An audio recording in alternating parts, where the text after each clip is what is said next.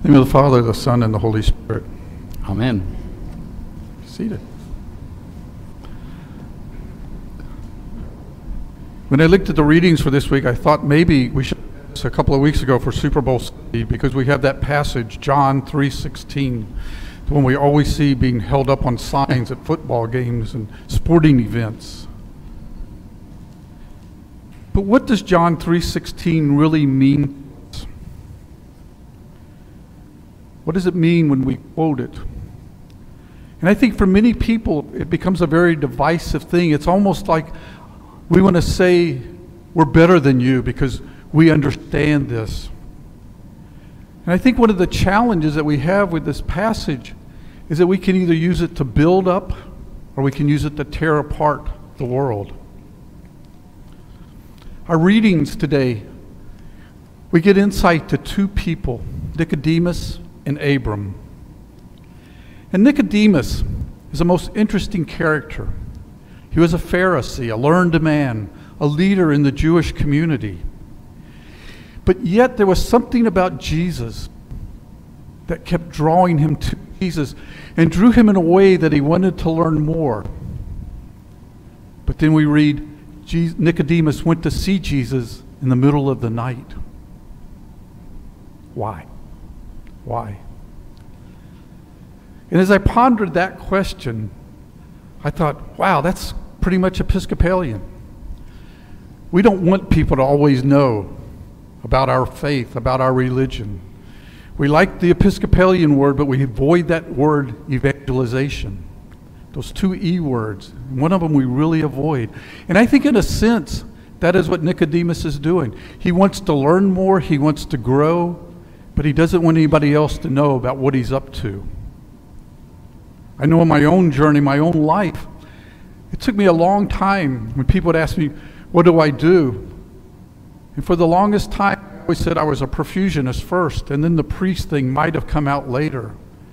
And it's taken me a while to get comfortable to say, when somebody says, well, so what do you do? I say, I'm a priest now. And I think part of that is the fact that I've had the opportunity to be a full-time priest, but it's also becoming more comfortable in my priesthood.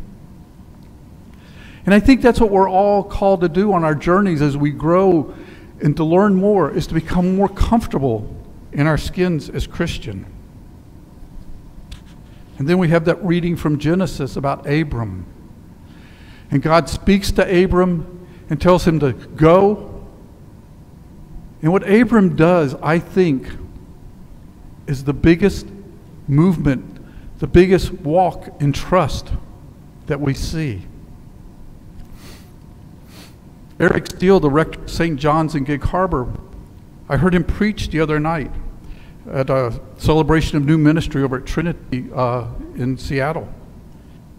And Eric told this story about when he was in Morocco. And he was going out, he said in his prayer that morning was, Jesus, I want to see you. And he said he was going out for his walk, and he was down in the market, and he saw this man that was working with leather and stuff, and he said his wallet needed some repair. And so he asked the man if he could fix it. And the man, who didn't speak much English at all, said, yeah, and took it from him. And Eric says, my first question was, how much? He said the guy sat there looking at it and goes, how much? How much? And he just kept working. And he starts sewing on it, and Eric's asking him again, he says, how much? And he says, this little man goes, how much? How much? Just kept repeating it back to him. And as he keeps working on it, Eric asked him a third time, how much? And the guy once again just repeated what he said, echoed him, and said, how much? How much? And he got done, and he handed Eric his little wallet, billfold, whatever it was. And Eric thought, okay, here it comes, because he had read how, and I heard this too about the Middle East, that you take a picture of somebody's donkey or their camel, they're going to ask you to pay them for taking this picture. And Eric's going, you know, I'm going to be robbed here. This guy's going to charge me a fortune, and then it's going to be a big scene. And I hands it to him, and the guy says, Eric says again, how much? And the guy says, nothing, and smiled. And Eric says at that moment he realized that he saw Jesus. And he said what he also realized, just as Abram did in this story this morning, is that he needs to learn to grow in trust of God and in trust of our fellow human beings. And in telling that story, he said, caution and shrewdness and self-sufficiency will only take us so far. To be witnesses for Christ in this world requires us to be in this world as Christ made himself in this world, vulnerable, in need of support, willing to be misunderstood and taken advantage of, and to do so with a spirit of absolute love and oneness with all those whom we are sharing this life. And as I prayed about these readings, as I thought about Eric's words from Tuesday night, I thought about our journey here at St. Anthony's, our journey of this transition, our journey about things that are going to be new very, very soon. And what it's calling, I think, me to as I decide where I'm going to go next, and I think what it's calling all of us to is to grow in our trust of God, to grow in our trust of being led by the Spirit just as Jesus was in the desert. This is a journey of trust. It's a journey of faith. And what holds next is unbeknownst to any of us right now. We really don't know where the Spirit is going to lead us or how the Spirit will lead us and how St. Anthony's will look in the near future or in the far future. But we know that things will be different. We know that things will change. And our question, our challenge, is how open will we be to that change? It's obvious that none of us as human beings, none of us as a congregation anywhere on this planet have it all together.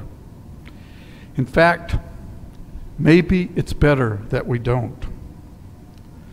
I think it's safe to simply say, Jesus, we really don't know who we are yet or where we're going. We cannot possibly foretell where you're going to take us. We can't dictate how we're going to respond to our fears. But here we are.